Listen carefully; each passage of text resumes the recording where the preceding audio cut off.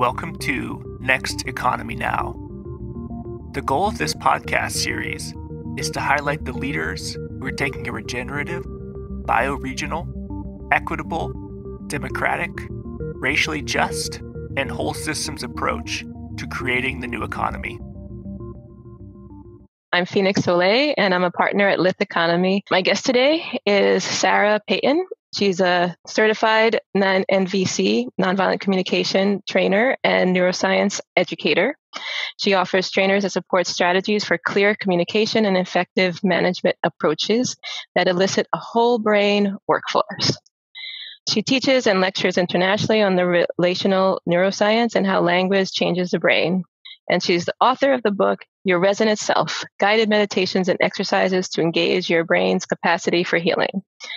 Her work focuses on how we hear and understand one another, effective ways to connect hearts, and develop flexibility, responsiveness, and clarity. I've talked about your work with other Lyft members, and now most of us are reading your book.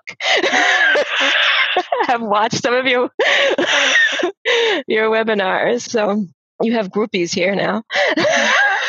Wonderful. Yeah. So I wanted you on the show because our listeners are people who want to use business as a force for good. They're interested in changing systems. And one of the things that we run into is that what's amazing is that there's lots of solutions to some of what we consider the intractable problems like regenerative agriculture. How do we handle climate change? What are forms for helping people live for a community? But then the thing is, how do you change the hearts and minds of people so that they can be more collaborative? How do you make them open to using systems that are different than what they're using? And so why I get excited about books like yours is that it gives us some insight into how the mind works and helps us see how we might have assumptions about human behavior that are false and maybe create more challenges in the kind of work we do. How would you describe your work? I would describe my work as being very interested in what are the foundations of change? How do people start to think differently? What changes the way we think? Because human brains really don't like change.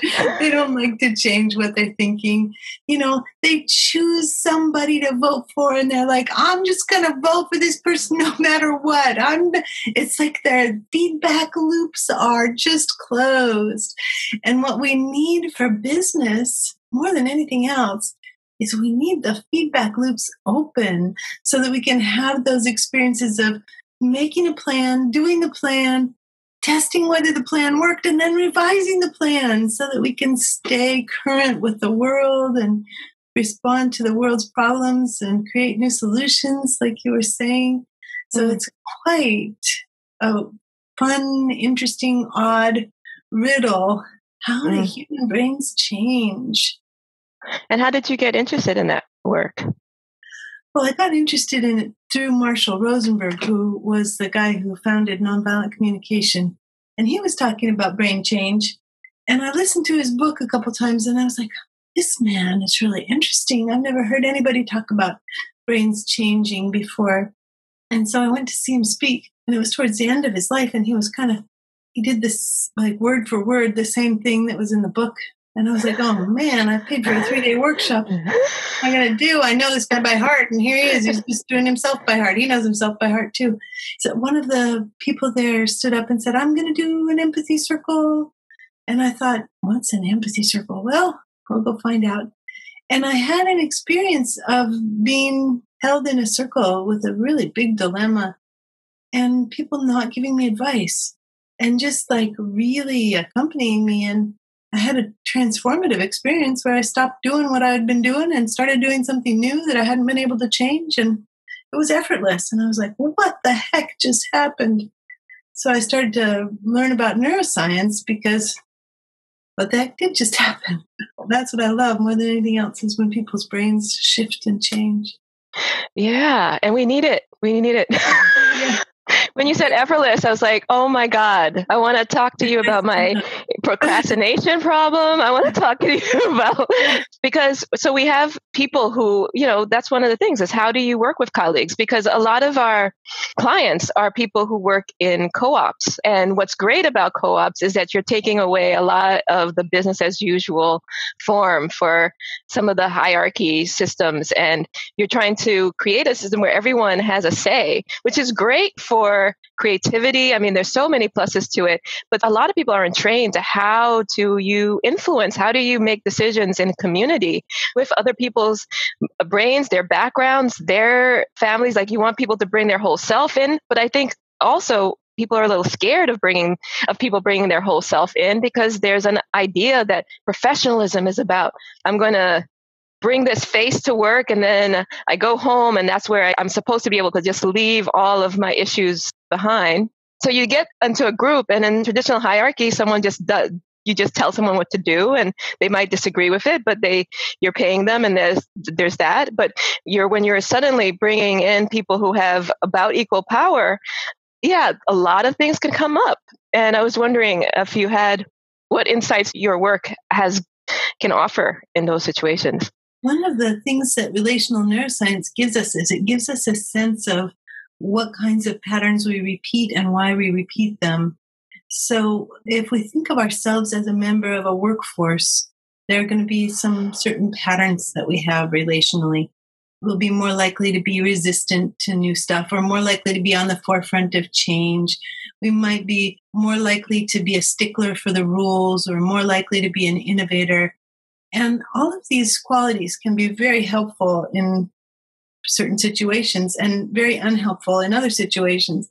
So for bringing the whole person into the workforce, one of the things we're looking for is flexibility. Like, what are the qualities that this person has that will really support the mission, whatever the mission is, the co-op mission or the insurance company mission. And when we're asking, how do we support the mission?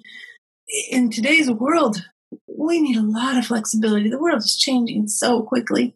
When my son was in school, he was 21 now, so this was like 15 years ago.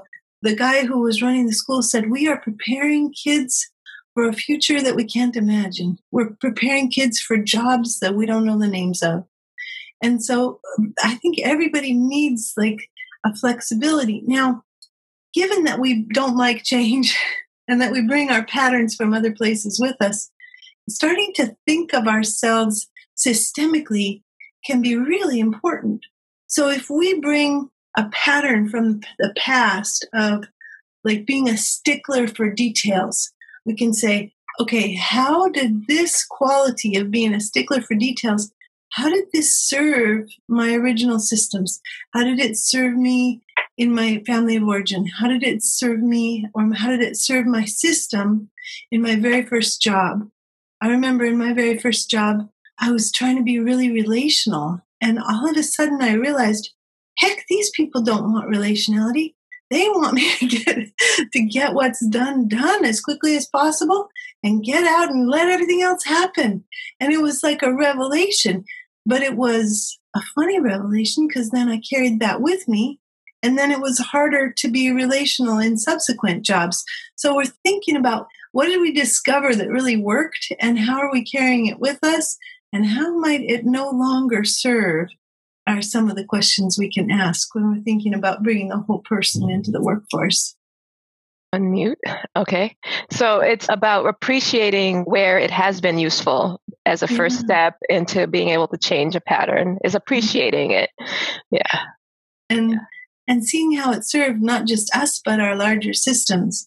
Because stuff like when in the very beginning, it was sort of a one-off, but you said, let's talk about my procrastination.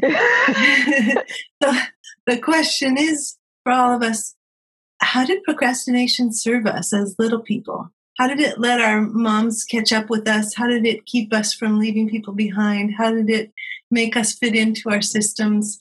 How did it support the system as a whole? And it's really interesting to begin to think about these patterns that we think of as life-destructive or self-sabotaging patterns. How are these patterns actually, how do they start out at any rate as life-serving patterns? Right. And how do you suggest people, well, I guess there people can do their work on themselves, but how do you have a conversation with someone else about these things? Because as soon as you start saying little people, you were already on the edge of what is acceptable to talk about at work. And then you went off of it because. Yes, that's true. That's so true.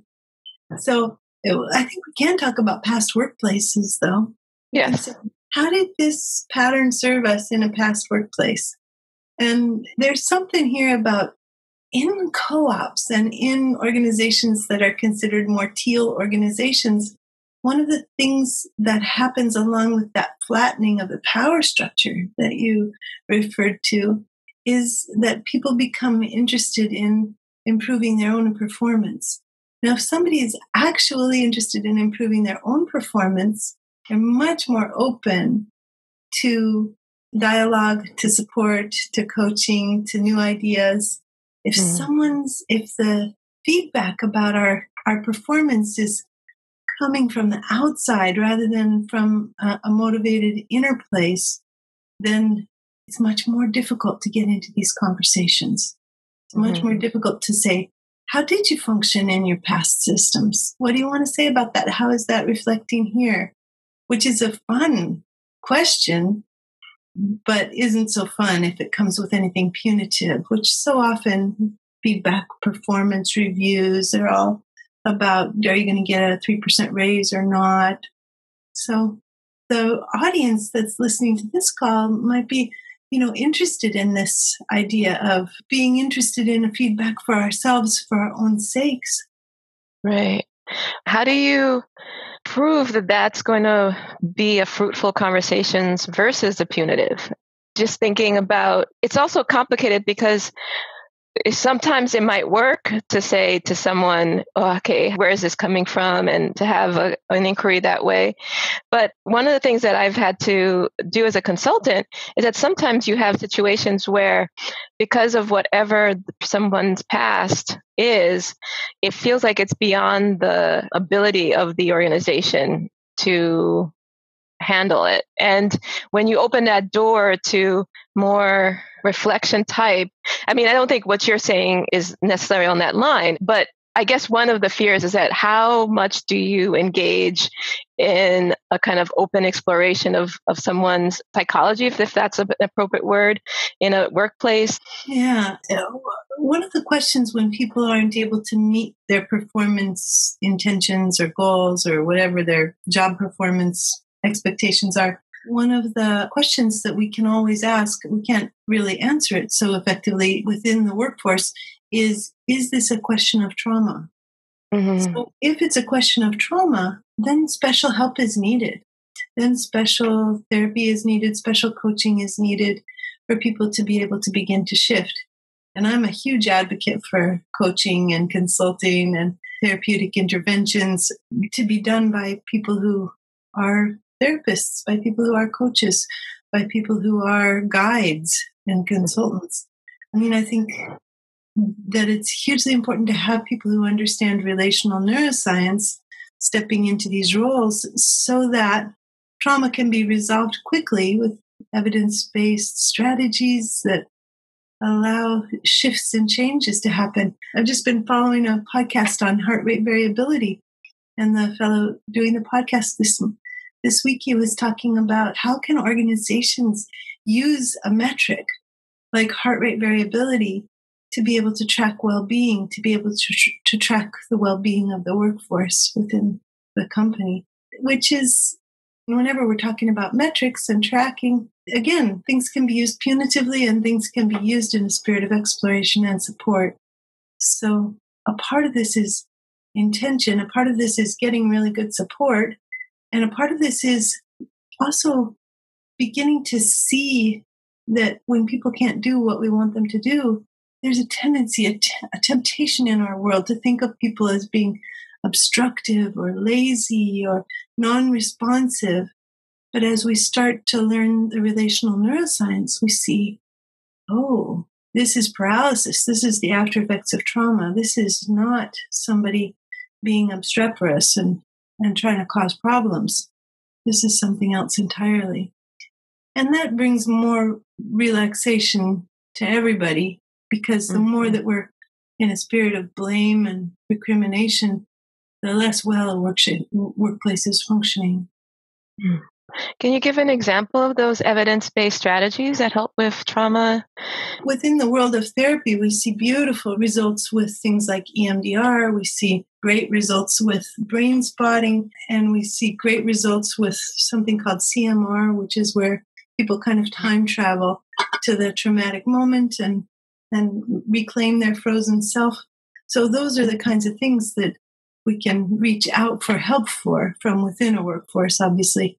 Within a workforce, we're not therapists. We're just trying to get stuff done. Yeah. And I mean, I would imagine that this requires someone to take initiative. Like, this is not something that other people can push on someone. Yeah, except in a confidential and spontaneous conversation, if we're saying, George, you haven't been to work on time once in the last 2 weeks, and we need you to be on time. And I don't think this is you doing it on purpose. I think this is you running into something from your past. Do you have any willingness to get some therapy or some coaching here in this area to be able to help us all? People are often much more amenable to that than one would expect, especially if we have some resources on tap to steer people toward, because it can be a little overwhelming trying to figure out not just that we have a problem that comes from trauma, but also how the heck to find somebody good to work with. Yeah. What I love about what you just said is that it's already creating this idea that, hey, this is just a human thing. Could you get some help? And there's a lot of compassion. And I mean, I think that's one of the gifts of doing work in neuroscience and learning about trauma, is that it takes away from this idea that there are evil people. It feels like trauma explains a lot of the horrible things that people do. For example, that if you've been traumatized, you are compelled to act out that trauma, as it's the nervous system trying to heal, but it looks like someone is just doing it again and again from a malevolent place. Yeah. Mm-hmm. At the same time, I've seen situations where a situation keeps going because the person doesn't get help, or maybe the help that they need just takes a lot longer than the timeline. It's complicated because, people can be so holding on to that strategy of everyone can be changed, which is true. And sometimes there are limits, right? Yeah, absolutely. And of course, when we're talking about a teal organization or an organization like a co-op or a organization that's really committed to leveling the power structures, one of the things we're looking at usually is kind of teams, where teams are looking at each other and trying to figure out how best to work together. And the kinds of conversations that can happen in a team can be remarkably supportive of everybody, even in the case of a separation from the workforce. So even in the case of letting somebody go, the process can be meaningful and life-connected instead of life-destroying, which so often happens when people are fired. The kinds of conversations that we can have, like, for example, if you've got a company that's doing a reduction in force and we're working with the team trying to figure out what's the best move for everybody, questions that can be asked that are rarely asked when we're doing reduction in force, like, who can afford to go? Who has enough savings? Who has enough inheritance? Who has enough property that's bringing in money? Who can afford to go? Or who can afford to take a wage cut or a salary cut? Who's got a little kid that, that's on a medical insurance and the family will really suffer if that little kid gets their medical insurance stopped? People get to make a different kind of decision together for each other's well-being in these new power flattened situations that can transform the traditional way of dealing with things like reduction in force, or also things like, problems with carrying out the job performance. It's really different to say to somebody, you're not measuring up and you're fired, as opposed to, hey, here are the job performance expectations. What's your sense of how you're doing? Let's look at what we know about how you're doing. Do you think this is the right job for you? Because I'm getting a sense this might not be the right job for you, given that you're not able to do what the job actually asks for. What's your sense of this? It's a very different way to bring the conversation to people compared to you didn't do it, you didn't measure up, that's it, you're out. True. And we've been mentioning teal, and I just want to take time to, in case people don't know, you're talking about Reinventing Organizations book? Yeah. Maybe you could say a little bit about what you mean by teal. Yeah. Sure. There was a fellow named Ken Wilber who worked with this idea of different colors for different, I think he brought it from somebody else, but he did some very significant work on it with different colors for different levels, different ways of thinking about what is the goal of the organization. So for certain organizations, the goal is profit, profit, profit. There's no real sense of mission. There's not a sense of wanting to change the world. There's a sense of like, let's make money. Let's make money as effectively and efficiently as we can with as little thought for the environment as possible. And then you start to move into organizations taking more and more care for the environment, for the people, for the workforce, and beginning to think about, it's sort of a natural evolution that we start to think about how can we bring relational neuroscience, how can we bring what we know about humans, how can we bring collaboration into the workforce and change the traditional hierarchical structure of the workforce. So Frederick Laloux is the fellow who wrote the book Reinventing Organizations, and he talks a lot about this movement of organizations into a really thoughtful power structure. And the flattened power structure invites contribution. Talk about a whole person contribution. There's something quite amazing that happens if you take the people who are most responsible for the secretarial and admin section of a company, and you let them talk about how are things going? How's it really working? Am I working up to my capacity? Are my neighbors working up to their capacity? Is there a way the system could be improved? They're the ones who know the system. And so they get to bring their creativity and their thoughtfulness to the system. Now, it takes an enormous commitment from the upper levels of the organization not to turn it back into a pyramidal hierarchy. But there are such good success stories coming from these organizations about creative ways to solve problems. Right. And in your experience, I can imagine some people are hearing this and saying, this is wonderful, but they haven't experienced this. It took me many years in the workforce before I was in where I experienced what you're talking about. And some people may never experience it.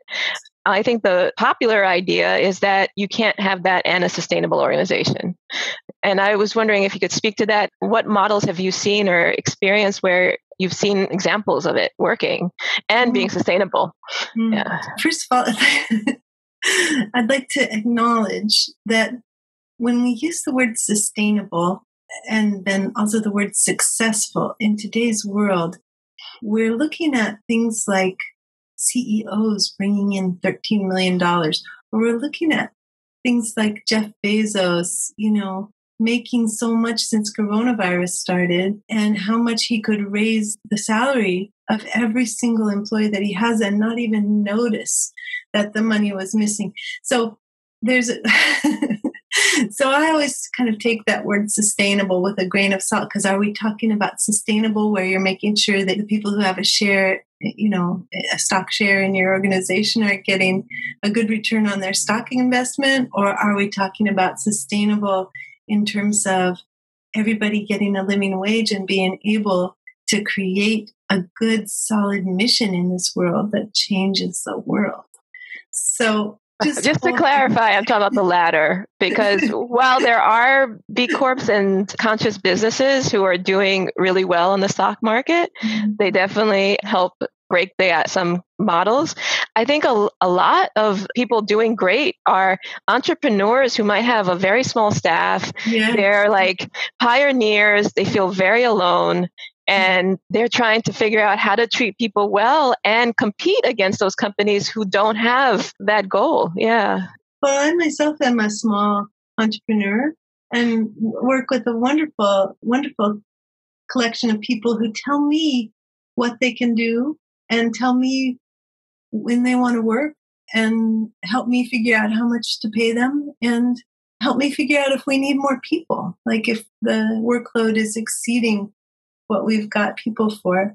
So my own experience of this is, as a small entrepreneur, find people you really like who like what they're doing and let them tell you how to make it better and see what happens, because it just makes one's life better if the people that we're working with are truly engaged and can contribute to their maximum. It means letting go of micromanaging. It's just not possible to micromanage and have an organization where everybody gets to contribute. One of the things I had the pleasure of listening to is you talking about right brain and left brain. And you can say it better than me, but one of the things I got out of that is how flexibility is tied to someone's ability to connect to their emotions and grieve and process emotion. Yeah. Please correct me if I miss. Yeah. We, as all animals, have two hemispheres of the brain, have a left hemisphere and a right hemisphere. And we see that there are differences between the left hemisphere and the right hemisphere across the animal kingdom. So across the animal kingdom, even in birds like pigeons, they'll use their right hemisphere, which is the activation of the left eye, to scan the world for predators and to see the big picture. And they'll use their left hemisphere, which is channeled through the right eye, to look at telling details like, is that a seed or is that a little piece of gravel? Is that a piece of dirt? Can I eat that? And so we also have this bihemispheric split where one hemisphere really has the neuronal structure to capture the big picture. And the other hemisphere really has the neuronal structure to stay with details. And the part that can capture the big picture appears to be quite a bit more relational among humans. Like we're looking at relationship. And this goes across species too, because our dogs will actually watch their owner's left eyes, which rigs to their right hemisphere, to be able to track what's happening for their owners emotionally, which dogs appear to think is important. I think we should listen to that. Yeah, and I can hear your dog in the background. Cool. Perfect timing. Yeah. How is this of interest in the workplace? For me, this is of interest in the workplace because if we're able to have a relational and appreciative relationship connection with our employees, if we have this relational connection, then we're inviting both hemispheres.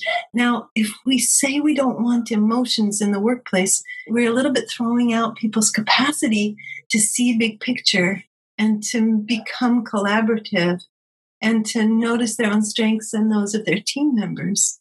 Because all of the things that are connected, if we're trying to close off the hemisphere that's got the emotions in it, and we're closing off the hemisphere that's innovative and that's thoughtful and that considers the big picture and can see and understand feedback and create new systems integrating the information that the feedback is bringing us. So it's all well and good to say that we're supposed to be professional and there's no room for grief in the workplace and we shouldn't ever let anybody know what's happening. But there's something quite extraordinary that happens when we do make room for emotion, when we explicitly say, 30 seconds, the first 30 seconds, just tell us an emotion that you're experiencing right now, not something connected with the workplace necessarily, just like an emotion from your whole world. And we model vulnerability as the people who are running the meetings, and we say, just in this moment, I noticed that I'm really worried about my mother-in-law, and just it's kind of scary, and I'm really wanting her well-being, and that's what's here for me right now. And just kind of take it around so that people are there, so that they know that their whole being is welcome. It's a small time investment, but it yields a huge return in terms of getting people's whole brains to the work table. I appreciate this, and simultaneously, I worry about that because it works sometimes. And then there can be a feeling that you are creating a situation where people can feel overly responsible for each other. And overly responsible is hard because like as soon as I said it, I was like, is that the word I want to use? Or I guess the word is that when you don't have the capacity to support someone to the degree that they need is maybe a better word I want to use. And a lot of people don't have skills to handle themselves, much less other people. I was just thinking about our entrepreneurs who are sometimes having to work with colleagues who have skills that they need and might not have the best relational skills. And then also dealing with clients and also wanting to promote things to a world that has different values. Yeah, it's very tricky because when we do open the door to the right sphere, we're also opening the door to where trauma lives in the human brain. So here we are, entrepreneurs, business people, people who are leaders of teams, thinking, how can I actually let in what I want to let in and keep out what I want to keep out? and acknowledge any places where I haven't got much capacity and be okay with it. There are a number of sort of strategies that can be helpful. I mean, we can never get away entirely from the possibility that we say, what's going on emotionally? Let's take 30 seconds each. And somebody doesn't just break down sobbing. And you're like, what the heck am I going to do with this sobbing person? It's been a minute and a half they've been sobbing. We need to get to the rest of the meeting. I should never have mentioned emotions, right? You've named my nightmare, yes. Exactly. Our own emotional literacy and starting to understand the concept of accompaniment becomes really important if we're stepping into this. Learning how to name what's happening with our bodies and with our emotions, modeling it if we're modeling it for teams or for workplaces. It's like a whole nother skill that we have neglected in our business education. And yet, it is a skill that's of huge importance if we want to have a whole brain workplace. So just like any other skill, just like learning about time management, people get all kinds of coaching for time management, or learning about how to organize and run a stockholder meeting. You know, people get coaching on that. They practice in advance. We need to learn that this particular area of development is important and that we can invest time and money into becoming more effective and proficient in connecting with ourselves and others emotionally so that we know what to do when somebody's sobbing. Our human bodies know what to do when somebody's sobbing. Our human bodies know that most often, not always, but most often what's needed is some kind of contact or some kind of sense that we're not alone. So what happens if we ask consent for touch in those moments? Hey, this is rough. Can I put my hand on your back? And can we all just take a minute of silence, being with this and acknowledging how huge it is? And then after a minute of silence, saying, okay, that was our minute. Friend, do you need to be able to, you okay to continue? Because we got to keep moving here. Do you need to go and get some other support or take care of yourself in some way?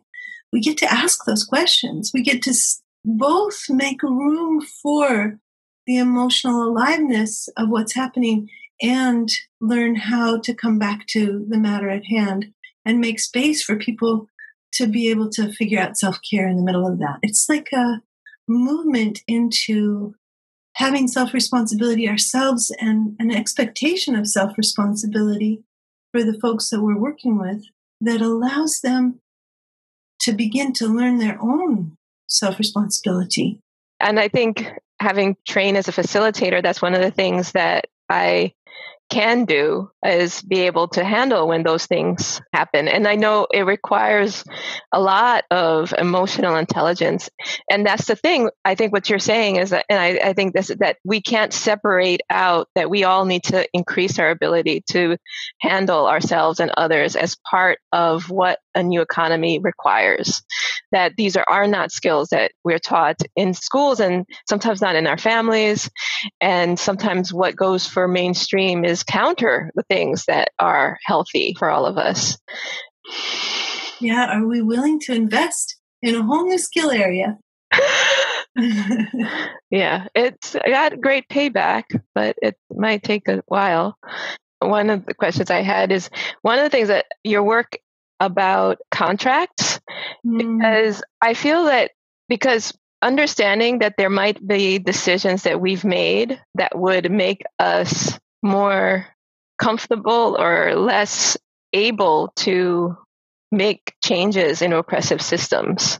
Like I'm thinking about where you were talking in one webinar about someone might be as a child horrified at poverty and then have to make a decision, something similar. I probably am not getting it exactly right, but something similar to, I promise I will not look at this so that I can have a sense of belonging with my family and my class. I just wanted to touch on it at least because it just gives another way of understanding why is it that our society is the way it is? Like, why is it that a whole group of people could seem to be aligned on something that seems to us abhorrent? Yeah. There are a couple of different answers to this. And then there's also the unconscious contract work, which is my next book, which comes out from Norton in the summer season of 2021. If COVID doesn't delay schedules. So one of the things we need to know is that we live in a dominant culture. We do get to swim against the stream of our dominant culture, which people listening to this radio show are already doing. And we get to begin to acknowledge the extent to which our very cells, feel strange when we go against the dominant culture. So whatever the dominant culture says, if it says we're supposed to turn away from people who are unhoused, if we're supposed to only give money to certified nonprofits that are vetted by governmental agencies, if we have this sense that we're all just completely alone and no one's going to help us, and we live in a world where there is no community, and we just need to keep all of our resources for ourselves for our old age. These are kind of ideas that are really intensely embedded in our culture, in our North American culture, at any rate, in the United States. If we start to think differently, even if we start to think, I really want to create community. I want to be really involved in my church. I want to give more to my local food shelter. I want to do more for my world. We're actually starting to swim against the stream. And if we say, I want to go against the dominant culture of business, then there's a cost that our cells pay.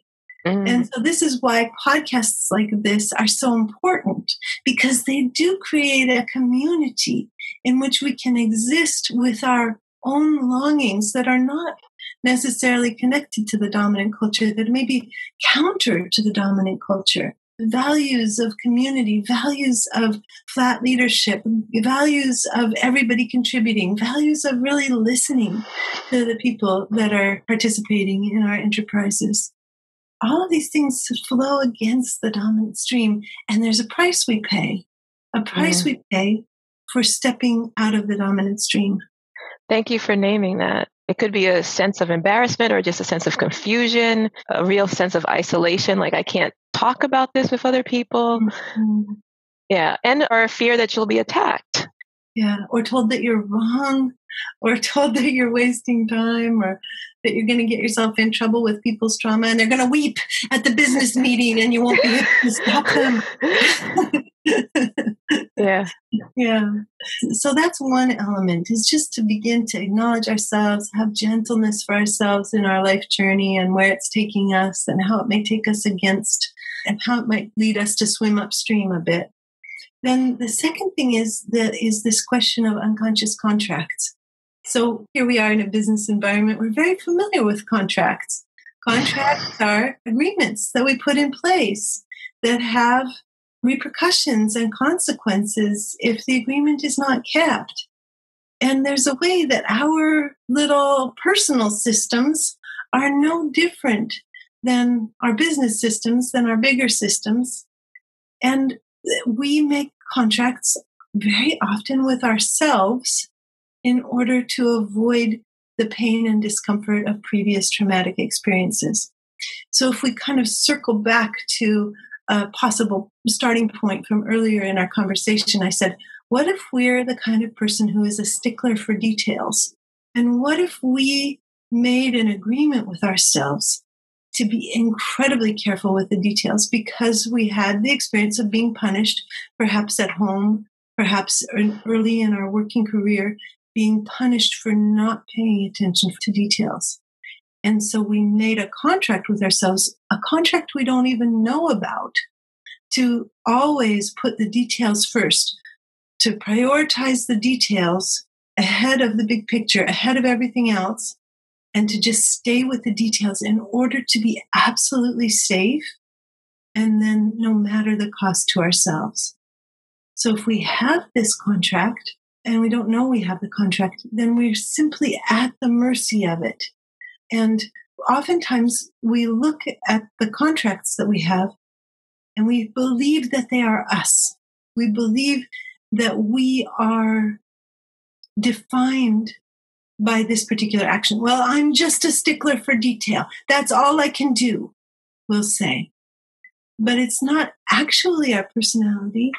It's actually that we had a trauma experience that left us making this agreement with ourselves that we're just going to stay with the details and that's going to keep us safe no matter the cost to ourselves and others.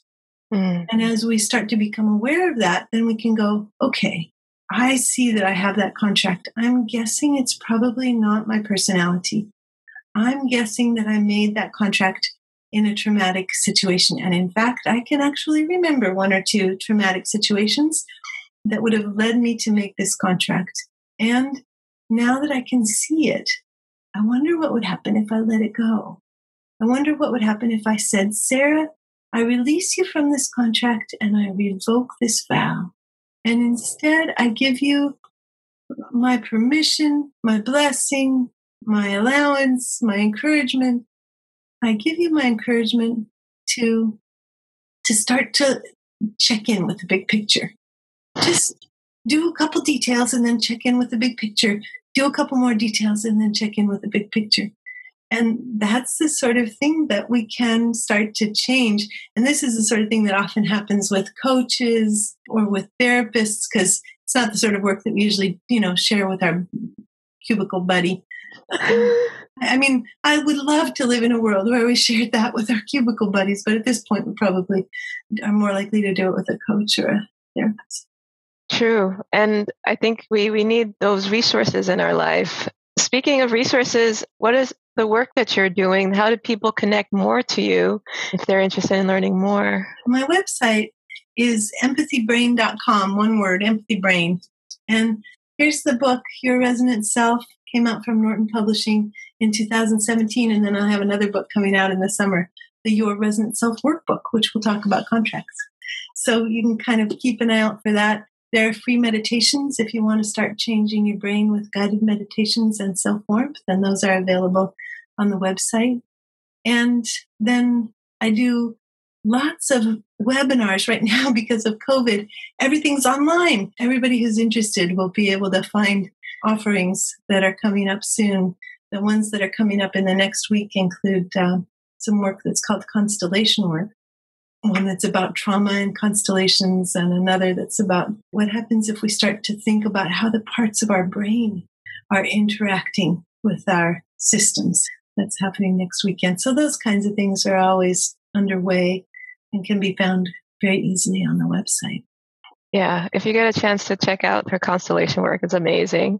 But yeah, we're running out of time, unfortunately. You also have just a wealth of webinars about things from different emotions, how to repair a rupture in a relationship, different things about relationships. So you're definitely a resource for people who are wanting to increase their emotional intelligence. Yeah, and I have a series that'll be out very soon. A series of free podcasts with my friend Rajkumari Niyogi talking about the return on investment of emotional intelligence in the workplace. So I was trying to find a link for it before I got on here, but I can't figure out how to link to it because it's not completely produced yet. So if that's of interest to you, just get on my mailing list and we'll send out information about that as it becomes more available. Sounds good. I guess have to end, but I'm just so excited. Thank you for taking the time to speak with us and share your knowledge. And I'm glad that you're doing the work you're doing. Thank you. Me too for you, Phoenix. Thank you for having me. Next Economy Now is a production of Lift Economy.